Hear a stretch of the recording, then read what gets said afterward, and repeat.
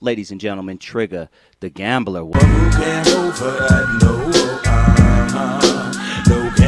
lot of people always thought my album got shelved at Def Jam. My album never got shelved. I pulled my album, and all the guys would come to us, the Run DMCs, the Puff Daddy, the Dame Dash. All of them would come to us and sit down and get the game on how to get the money from these record labels. Me and Smooth, you know, we used to run into TUPAC a lot, and everybody knew who did it in New York, and that Biggie ain't have nothing to do with it. Everybody knew that. If you were from the streets out here, and you was in the mix, you knew who the fuck did it. I never spoke on this topic. I never spoke to no other radio station, no one about this. You are the first one. Thank you. Back to the beginning, my man. I know you're from Brownsville.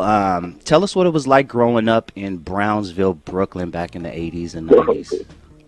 Oh, man, wow. Well, New York, period, you know, it's a fast city. It's just fast. And Brownsville, it's nice area. Brooklyn, we grew up, it was rough, real rough. I can't lie to you about that, real rough. And me and Smooth on Saratoga Avenue, we grew up on Ocean Hill, Brownsville. That's between Brownsville and Bedford-Stuyvesant. Mm-hmm. And I mean, it was rough, real rough back then. You know, growing up in Brooklyn at that time, in the 90s, early 90s, it was a major drug era. Yes. You know, that's when the crack era came in. I mean, it hit hard in New York.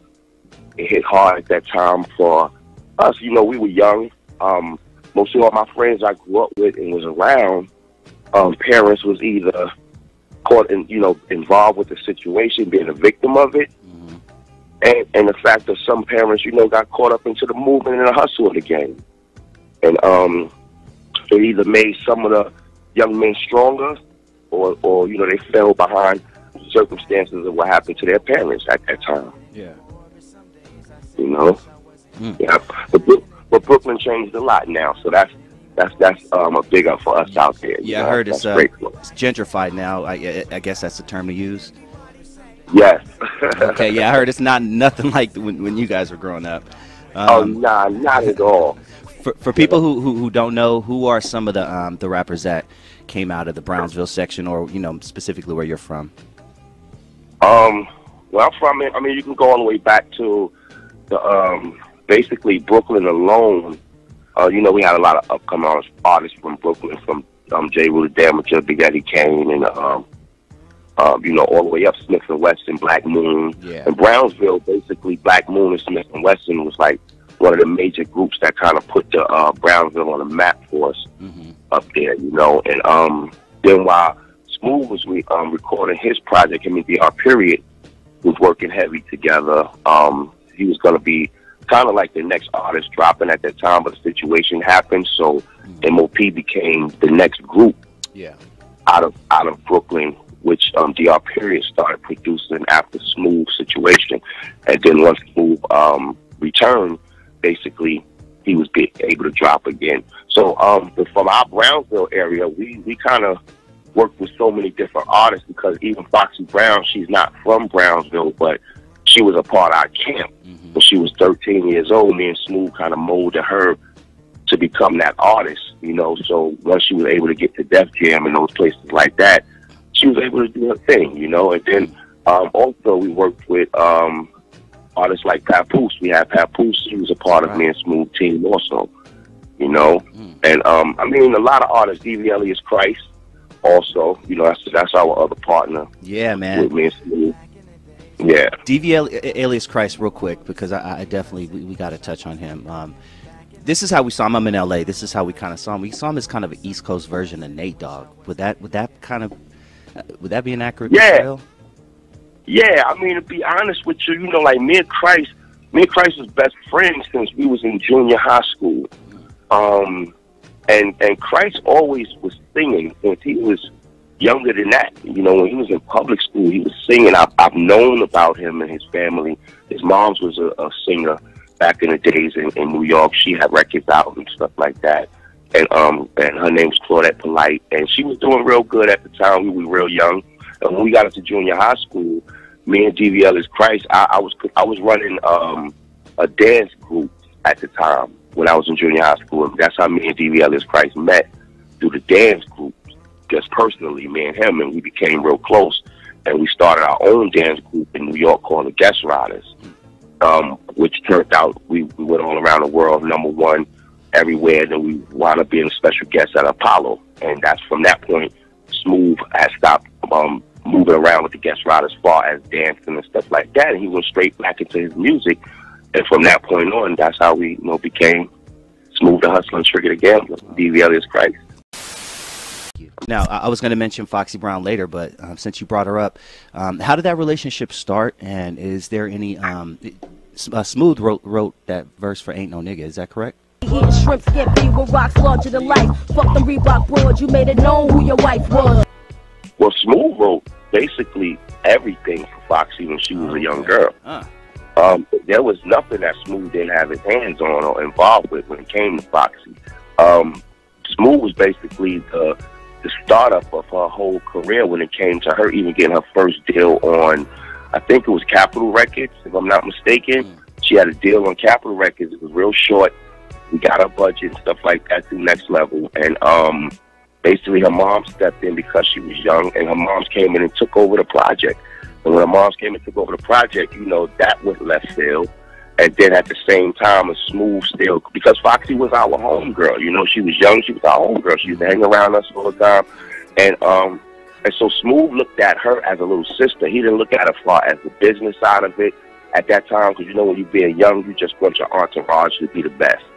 And Smooth was the first one out of our whole entourage that got focused on the music tip and writing and stuff like that. And he was the one bringing every last one of us to the table to help us in that field, to make sure we was doing the music correctly, make sure we was writing, and the stuff that we was talking about was solid. So Smooth kind of molded everything with that. And the relationship, when it got to Def Jam, she was in the hands of other people at that time, and it was a bitter situation because when Smooth album had dropped, her and Smooth had songs together and stuff like that. She was supposed to be on the Smooth album, the Once Upon a Time in America album, but because of the business side of it and the technicalities that went on between her management and Smooth management, it basically didn't take place at that moment. Because she was getting signed to Def Jam and Smooth was on Profile, and at that time, Profile and Def Jam didn't have the best relationship at all. Oh, okay.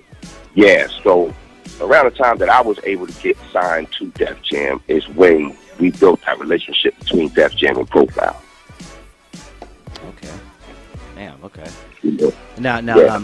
We're gonna bounce around a bit. You were signed. Now, correct me if I'm wrong. You guys were signed to Tommy Boy.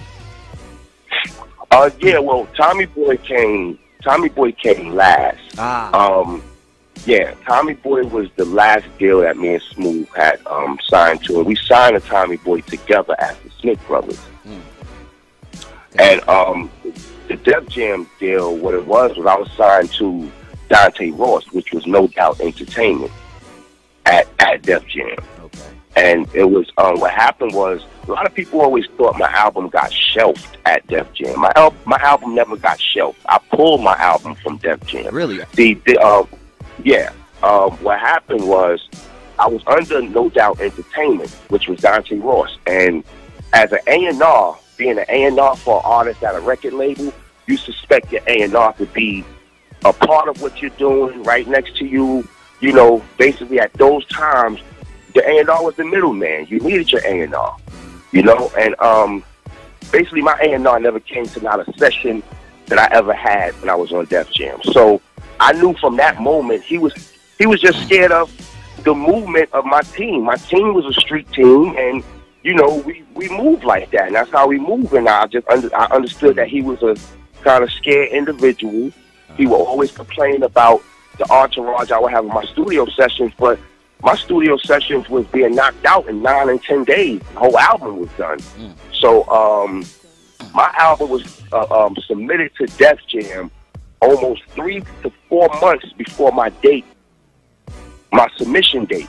So my album was then submitted and handed into Def Jam. Def Jam had approved the album. And what happened was when Dante Ross got caught doing some money maneuvering between D.V. Elias Christ's budget.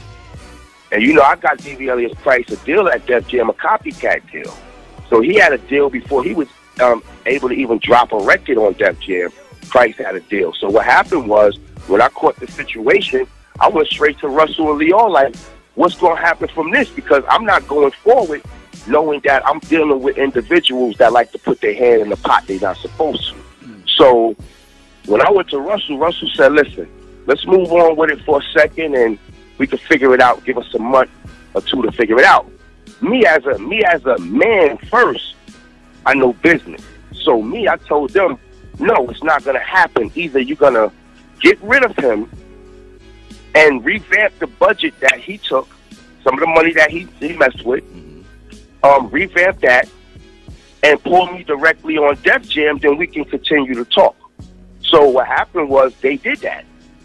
They stopped the project for Dante Ross and pulled me directly on Def Jam and revamp my budget again. So I was able to move around and do new music, which was with different production. Noontime Entertainment, that was in Atlanta at the time. Tone and Pope, you know, they're out in New York. I was working with Clark Kent, a whole bunch of different big producers, you know, and Pete Rock, and this, you know, a couple of other guys. And basically, at that moment, it was a lot of stuff going on at Def Jam. Because I was under No Doubt Entertainment, which was Dante Ross. And as an A&R, being an A&R for an artist at a record label, you suspect your A&R to be a part of what you're doing, right next to you.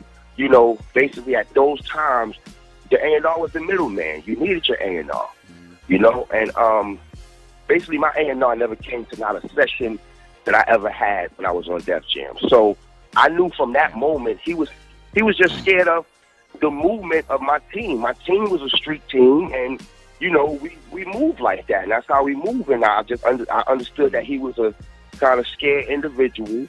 He would always complain about the entourage I would have in my studio sessions, but my studio sessions was being knocked out in 9 and 10 days. The whole album was done. So my album was submitted to Def Jam almost 3 to 4 months before my date, my submission date. So my album was then submitted and handed into Def Jam. Def Jam had approved the album.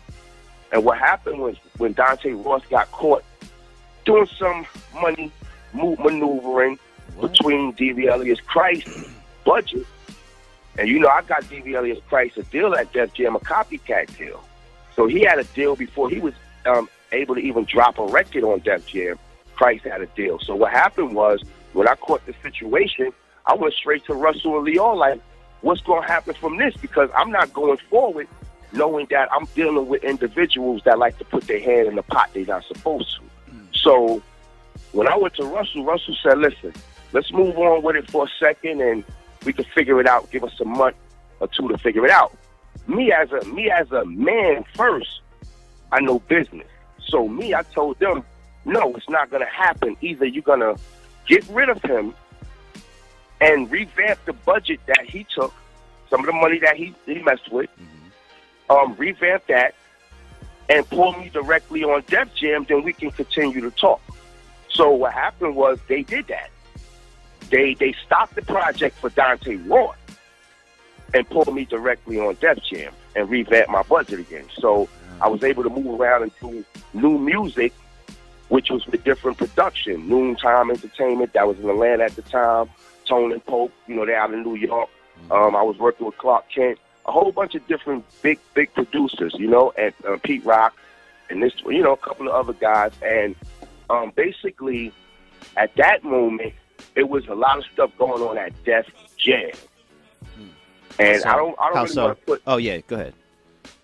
You know, I don't want to put so much a Def Jam situation now, but Def Jam, they was doing a lot of merging at that time. They was getting rid of a lot of people, and I was a major artist there that kept a lot of A&Rs up there because I used to sit at the table when they was going to get rid of the Irv Gottis and all of the different entities that was there before any of the bull crap happened with any of them. And I used to sit up there and say, how can you get rid of these entertainment groups that's here at y'all label when y'all have no one else? You got rid of Jam Master Jay, JMJ Records, that was Onyx and everybody. So I used to ask them questions like that because I was the only artist at Def Jam that controlled my own budget.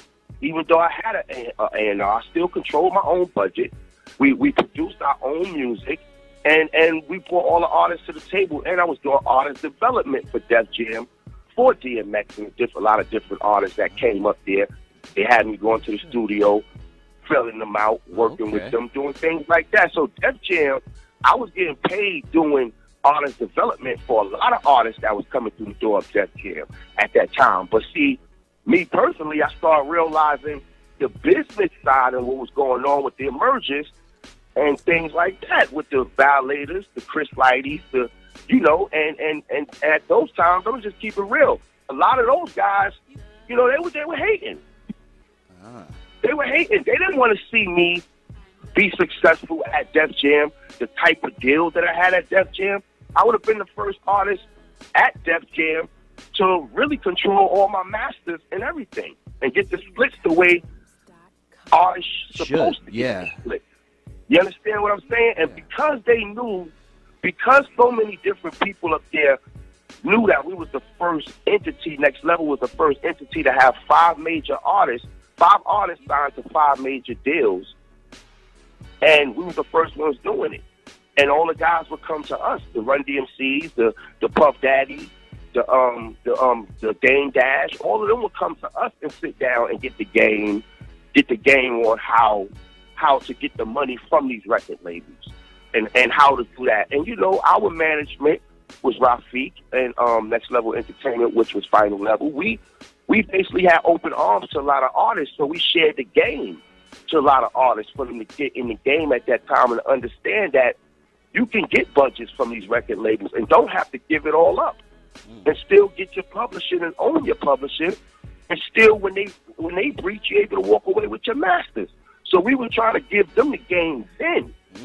But you know when you're giving somebody the real true game, a lot of times when you have ass kissers and people that kiss ass, they'll go behind your back and tell the company what you're doing. Oh, yeah. You understand what I'm saying? So me personally, I started reading between the lines on just the movements of the company itself. And I started going back to my team like, look, I know Def Jam is a top label. It's one of the best labels. But right now, I'm not nobody's gopher and I'm not nobody's puppet. And I'm not going to be doing the things that they ask me to do for them, and they don't do the same in return, basically. Because we're partners in this. I'm not an artist signed directly to them. I was under Next Level, which was our own production. So it was the company that was signed to Def Jam. See what I'm saying? Yeah. So basically, the way we tried to maneuver the business side up there, it just started getting a little shaky because these guys don't want you to know and understand the game at an early age. That was my first year up there with one of the best deals ever, and I was one of the ones that negotiated the deal. What year are we talking? We talking 96. Okay. You know, so 96, we was negotiating our own deals, and Smooth had just came in the game in 95. So the record label, they was looking like, whoa, wait a minute, these guys know a little too much, more than what they supposed to.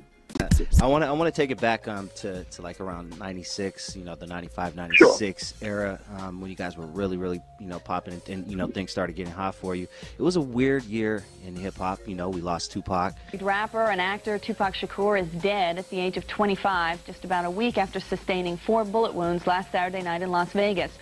6 months later, we lost Biggie. 24-year-old rap artist known as Notorious B.I.G., Christopher Wallace, was shot early Sunday morning and later died of gunshot wounds at nearby Cedars-Sinai Medical Center. Take me back to that time and what was the environment like? How was it? Talk to me about that. Man, basically in the early 90s, me and Smooth, we used to run into Pac a lot. And run into, Big was real close to us from the door anyway, just from us in Brooklyn and being about about 6 blocks away from each other growing up. So we always had a relationship. The thing that got me the most, and I never spoke on it in 20 years. I never spoke on this topic. I never spoke to no other radio station, no one about this. You are the first one. Thank you. I'm giving this information to and how I felt about it. Biggie and Pac was best friends that I think people didn't really understand how tight they were. Let me see how I'm gonna hit you with. You wanna set it off? Man, I'm scared to do some freestyle. I'm scared to do some freestyle. Blow, I'm too high and I might go off tempo. Way beyond the music, these brothers were very, very close. When you can have someone meet you at a train station in Brooklyn, and Little C's and an entourage pick you up from Brooklyn, you know, and bring you to the house, and the love you have out there was amazing. People wouldn't understand the love that them two individuals had when they would just stand next to each other around people, and the excitement that they would bring. Now, the entourages of those individuals were street individuals, period. Right. It was street individuals. And all of those individuals that was involved were individuals each party knew. Each party knew. And the thing that got me the most, and I'm going to keep it real with you, the thing that got me the most is that they knew, and everybody knew, who did it in New York, and that Biggie ain't have nothing to do with it. Everybody knew that.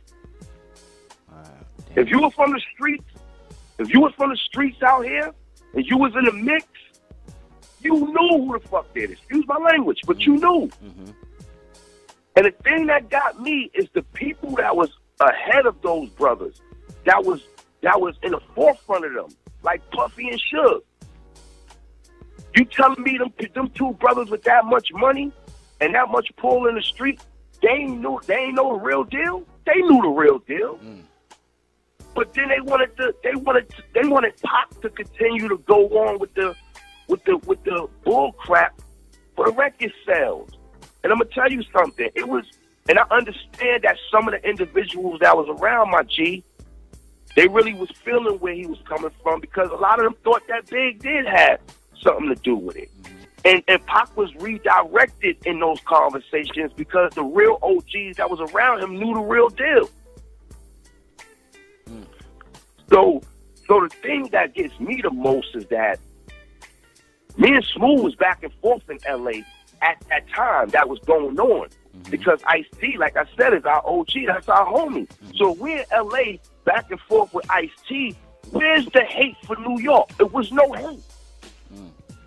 It was no hate. We was in the Long Beaches, in the Crenshaw. Yeah, we didn't hate you. You know what I'm saying? Right. I was in Corona Hills. I was in Beverly Hills. I was all out there. So the love I was getting in L.A., I was shouting that back to New York like, yo, don't listen to the radio stations. Don't listen to the news. Don't listen to this. Yo, L.A. is going to always be our other home. Mm. So individuals that understood it, they knew. Okay, it ain't no beef in it. We ain't got no. And look, Brooklyn didn't have no kind of vibe against LA. Even when the bull crap of they was doing songs back and forth, because everybody thought Biggie's song "Who Shot Ya" was to Tupac, and it wasn't. Yeah, it wasn't. Can't even lie. Okay? Can't even lie. I thought that too, being out in LA. We thought that.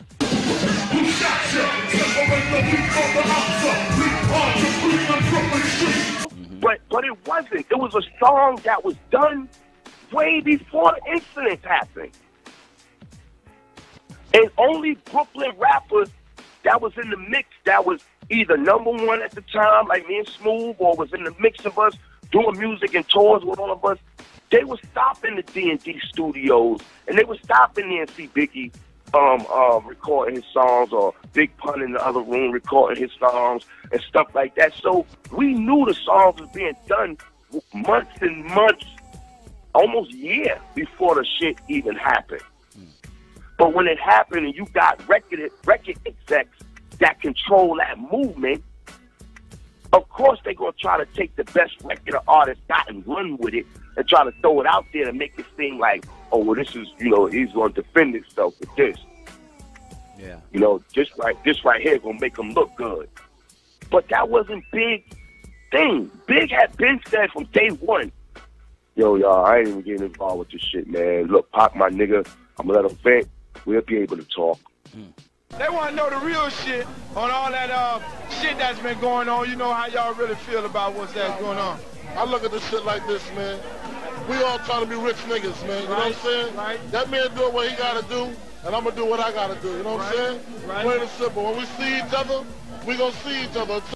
That was Big words all the way to the day he got shot. Okay? So it was never no drama from his end. Never. So, to me, it's way bigger than what people can imagine. Now, since Pac and Big gone, everybody wanted to blame the shit on them two. Oh, they did this, Pac did this, Big did this. No, they didn't. No, they didn't. Let's keep it real. This game is a money game. That's what it's about. It's a money game. And to the fans out there that don't understand, this is a money game. Period. Any way you can make $1 as an exec and you are the artist, they're going to exploit you. No disrespect, but it's just like a hoe on a strip. If you're going to allow them to keep pimping you, they're going to pimp you. You know it's hard out here for a pimp when you're trying to get the money for the rent. It's what it is. And then people gotta understand, look back at just the game itself. Look who controlled it, the 5 Jews. Yeah, money. You understand what I'm saying? And then they go get let me keep it real, the Black White Hope. They go get one for every city. And he goes and enslaves all these different young artists into the music business, but never show them the real side of the business. Sweet. Never teach them the game. Don't do nothing to them. They just there to suck them dry. They leeches. That's why they still living and surviving in this game. Because long as you could be a blood sucker for the industry and suck the life out of half of these artists and individuals, and you're making that money, they'll keep providing you. 10 and 20 million ain't shit to them when you selling 1 million records for the price of $15.99, $16.99. Do the math. Do the math, and then when the artist is gone or passed away, these labels got life insurance on you. They got all type of shit on you. That at the end of the day, these labels gonna continue to make billions of dollars off of each artist, not no millions. You think you see the difference between us here is that they make you think, oh, you gotta go platinum, you gotta sell 1 million records to make money. That's what they make you think. And hell no, because when I used to go to the UK in '96, you could go sell 200, 300,000 and be a multi-millionaire. And I saw that from the artists out there. So here it is. They make you think that you got so much, you gotta go platinum. And if you don't go platinum, then you ain't worth it. No, the only reason why they set the bar for platinum is because of the certain amount of money that they get out that first year from going platinum. If they can go 3 years of you going platinum without you realizing the type of money you're making for that label, shit, they set for the next 15, 20 years that they can take chances on 50 or to 100 other artists without you now. But if they got a name popping, do you think it's going to take them 50 artists to get another artist popping? No. So now it's easier for them to go, I got 10 artists. These 3 went platinum. Now I got enough for the other 7. I could get them $1 million budget if I wanted to. You see? And see, like, an artist that came in the game, this is what people got to understand. A lot of artists only last and survived in the game is the artists who they gave the most money to at those times. And when you got groups like, entities like Cash Money, how can you lose when you got a record label, a company that gave you $30, $40 million from the door? How can you lose? You can't lose. You can't lose from that. When you got a company that gave Jay-Z 30, 40 million to start, how can you lose? Mm-hmm. You can't lose. If you're a hustler and you somebody that know how to, man, come on, man. These guys used to flip $5,000 to $50,000. So giving them 40 million, what do you think they're gonna do if they're smart? They're gonna kill the game with it. There you go. But then you also got these guys that's gonna accept that money. That's also gonna take that oath. And that oath is not to give the game to the next individuals unless they lock in. You understand? Either you lock in or you lock out. The game is to be sold, not to be told. Be told. And I'm the type of individual that I'm not just one of them dudes, man. I'm not a follower. I'm a leader. I've always been a leader all my life, no matter what situation I ever been in. And money don't define me as a man, and money don't change me. Money never changed me. Any individual that know me, know I never had a big head, never been big-headed to this industry. I never worried about any materialistic stuff in this industry. I've always worried about individuals' well-being and are they getting treated fair in the music business, because you're giving your life out there to people. You're explaining your life to the world. You know, and some people like this, you know, now they got the live television, you know, you on there, everything now is just reality TV and all this stuff. But come to the reality of life. The reality is that you're selling an illusion to this TV, because people know once the camera come on, everything changes. Yeah. You know, you do stuff differently when the camera is in front of you. Yeah, you turn it up a little bit. You're never going to be yourself. So it's an illusion for people to get the wrong perception of artists. And this is why artists get looked at the way they get looked at. This is why some of these young individuals now run around here and think that you got to check in. Check into what? Check into what? When you tell me that to check in somewhere, you better be paying for everything that's involved with me. Then you got my attention. You got smooth attention. Yep. But at the end of the day, I wouldn't care about $1. I wouldn't care what your reputation is.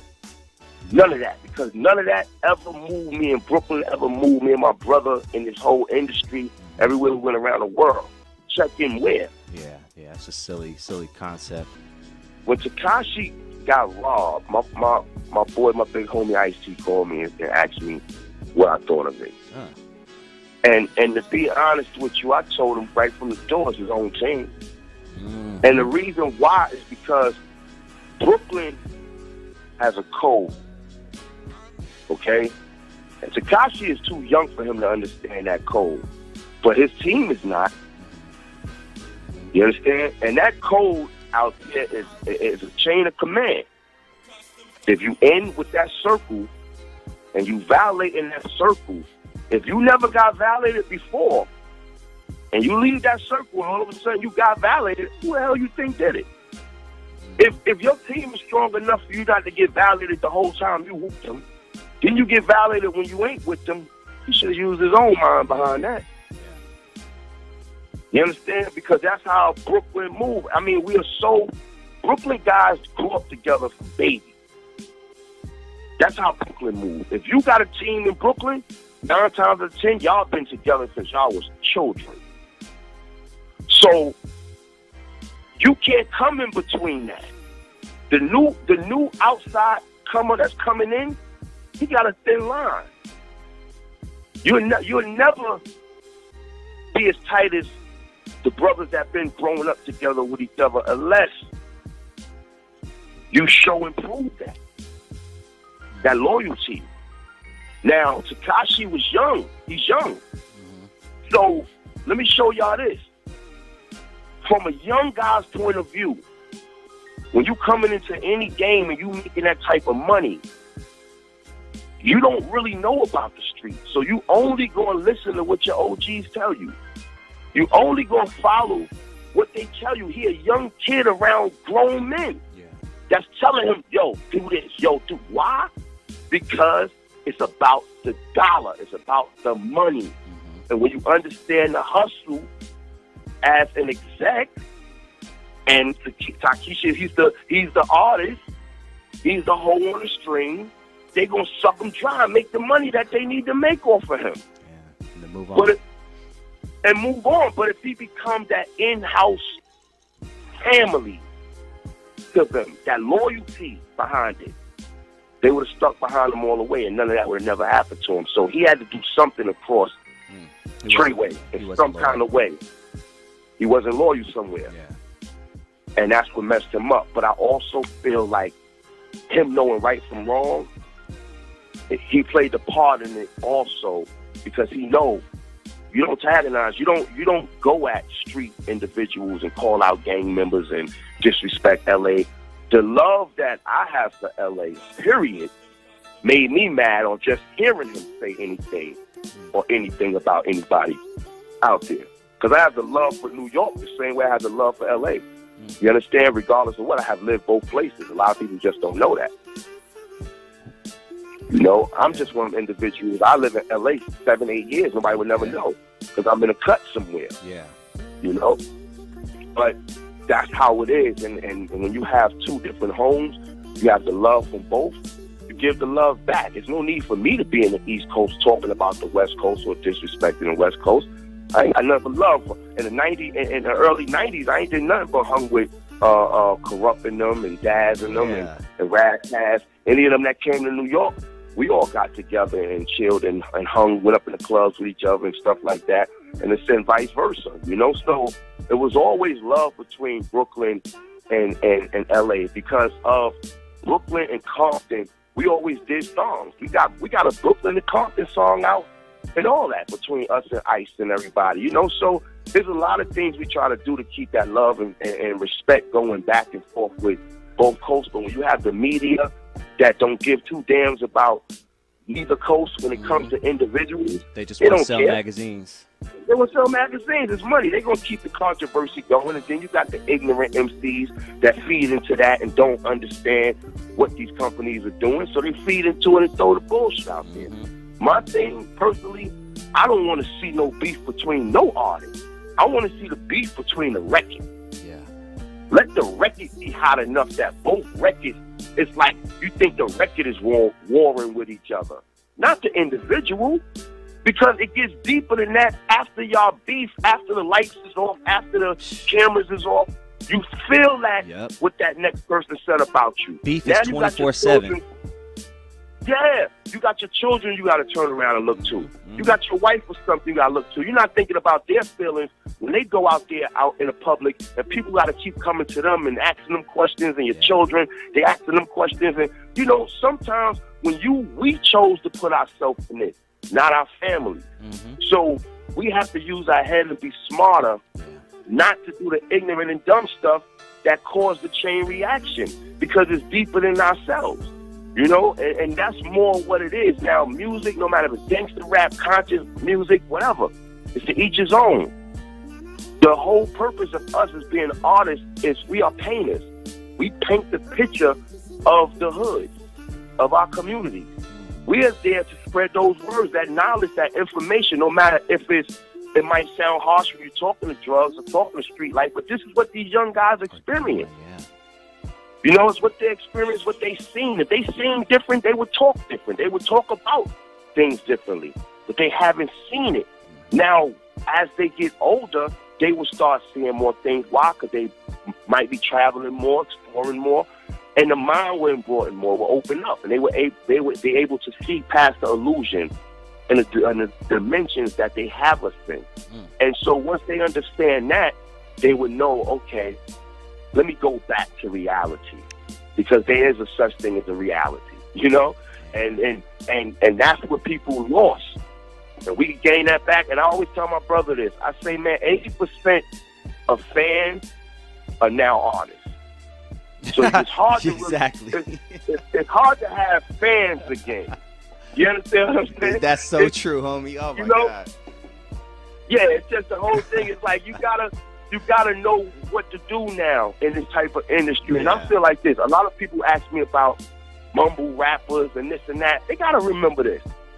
One of the first biggest rap records that came into the industry was Rapping Duke. Hard to hard. Never thought that hip hop That's right. would take it this far. Would take it this far. Yeah. Like, who would have ever thought? Who would have thought that would ever went through it? Yeah, right. Like, so when you listen to these young artists, that's only trying to spit what they know. They're only trying to give us music that they're comfortable with. Yeah. And as us being an older generation, of course, we ain't going to be so fast and comfortable with it because we're stuck in our ways. We are comfortable with what we love and what we know already. You understand? But don't take away from the young generation that's trying to do something. And I can understand that this generation might be talking about pill popping and stuff and using it. And our generation was talking about selling it and what we seen. Yeah. So at the end of the day, it goes back to what you lived in at that moment. These young kids haven't seen the real hustle of the drug game, the killings, the things that came out of that. What they see from it is the after effect of the drug parents' children. Yep. The children that parents was on drugs. They see that these kids now is okay with the drug. It's a different, but teach them how to get away from it. Damn. Teach them how to work around that and let them know that it's a bigger picture, and it's a bigger picture than popping pills or talking about drugs or whatever, and give them guidance. If we keep bashing them and always saying, oh, they mumble rappers, they ain't this, they that, or, you know, then all we doing is destroying our youth. We ain't building them by destroying them like that. That's not building them. You understand? We gotta educate them. Show them how, and because look, at this day and time, they are educating the older generation. You know why? Because they doing this shit independently and they making their money from it. Thank you. And in their own way, they are cut out the educating middleman. us. They cut out the middleman. They cut the middleman. And why? And how come the artists back then couldn't do that? Because we wasn't smart enough to cut the middleman.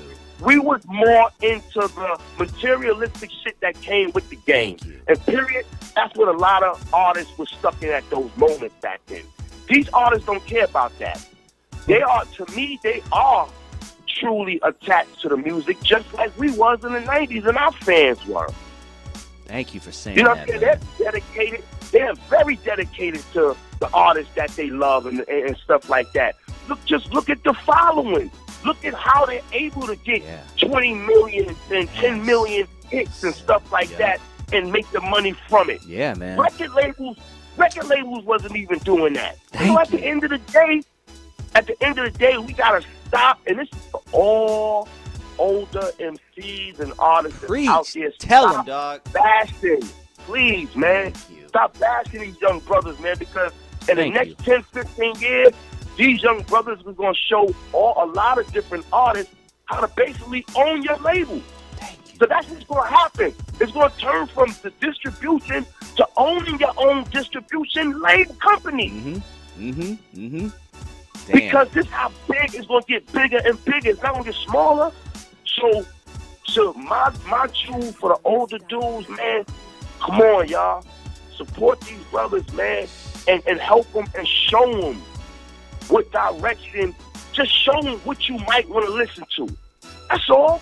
Because it ain't nothing but to make a decision. Say, look, y'all, give them a seed, plant a seed in their head. Hey, y'all, talk about some of this. Hey, we want to hear something about some young ladies or some real stuff that's going on. Or we want to hear this. Feed it to them. Maybe they'll go back to the studio and go, you know what? I'm going to try that. Let me try that and give that to my fan base. Or a new fan base that I'm trying to gain. Let me give that to them. And that's the jewel back to the younger artists. Take heed into what some of the guys say. But if they bashing you, just ignore it and move on. But take some of the jewels that you could take from it, because you'll last longer. And that's one thing about the old school artists, the knowledge that they can give these younger guys, how to last in the game, how to last for 20 years, how to last for 30 years. They can be taught that, while the younger generation can teach the older generation how to cut the middleman out. Period. Dude, thank you so much for saying that. That's a perfect ending. It didn't get any better than that, and you didn't have to do that. You didn't have to drop those jewels.